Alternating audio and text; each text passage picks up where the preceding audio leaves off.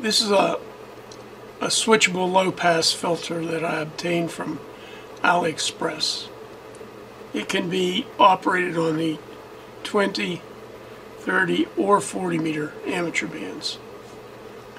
Now, the frequencies associated with these bands, 20 meters is a 14 megahertz, 30 meters is 10 megahertz, and 40 meters is 7 megahertz. In all cases, it's a little above the frequencies I gave. And these two switches need to be positioned to select the band desired. There's an RF in and RF out. I don't think that matters. I think it's symmetrical. This is the way it was sold on Ali, and free shipping. We're going to take a look at my spectrum analyzer. First thing I should note to you, I've connected the output from the spectrum analyzer here. So I'll switch this around like this. The input to the spectrum analyzer here. In other words, this is a tracking generator, and this is the input to the spectrum analyzer. And I've got them connected through the T. I'm going to reset the tracking generator to its factory position. A stop frequency of 50 megahertz.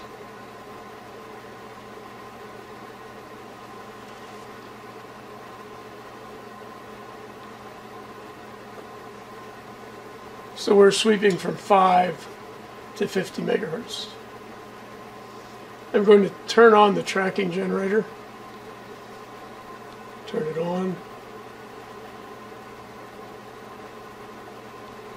Now we've got the leads connected together. So I'm going to store that signal, and then I'm going to normalize it. And what it does is it straightens the line out perfectly flat. So now I'm going to insert the filter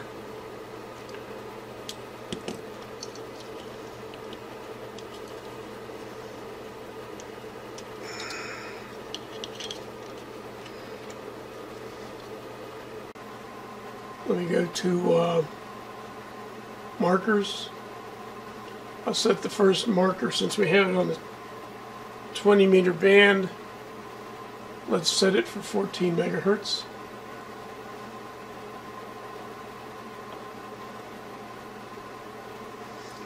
So that marker's at 14 megahertz. We'll go to the next marker, 2, and set it at 28, the second harmonic. And we can see the difference between the first and the second marker is more than 25 decibels. So the 20 meter band sits right here. But it tells me there's 5 decibels of insertion loss. Here's 5 megahertz. Marker 1 is down to -4, -5 decibels. I'll go to 20 meters, which should be 10 megahertz.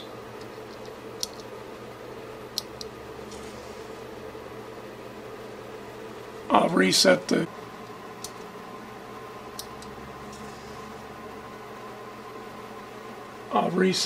marker to 10.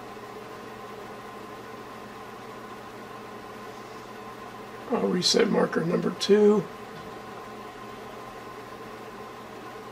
to 20.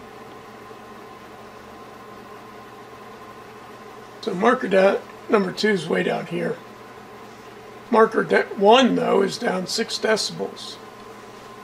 That's a lot of insertion loss for this thing. And I'll lastly go to 40 meters. And 40 meters is 7 megahertz.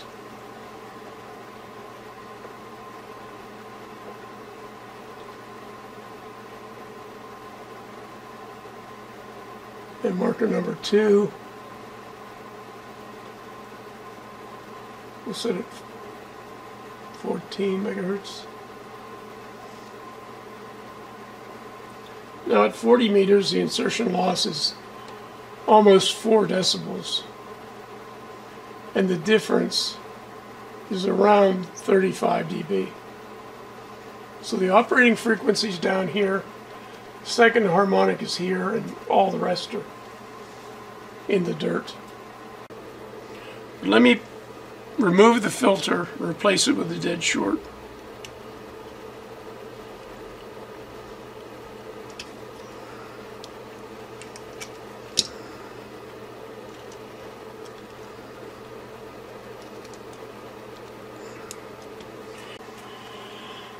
And see, both markers are at 0 decibels.